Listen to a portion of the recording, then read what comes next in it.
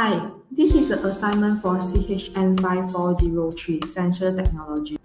The overview of this assignment is start from definition of Aptasensors, advantage and disadvantage of Aptasensors, generations of Aptasensors by select, and examples of Aptasensors to detect targets.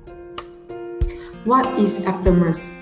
Aptasensors are oligonucleotides, RNA or DNA, having high affinity and specificity in identifying the target molecules. The word aptamers is derived from the Latin aptus as feet and bricks, meros as parts. Next, we move on to the advantage and disadvantage of Aptasensors. The advantage is no variation in preparation, shorter time to prepare, easier to label or modify, rich sensitivity to femtomolar, smaller size and cheaper. The disadvantage is to not bind to some target molecules.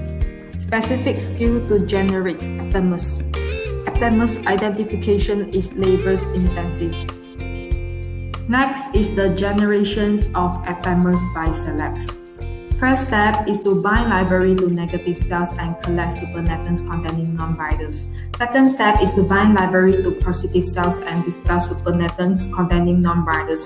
Third step is to isolating positive binders and amplifies via PCR. And fourth step is repeat step 1 to 3. The examples of Aptasensors to detect targets are electrochemicals, calorimetrics, mass sensitivity methods, and optical.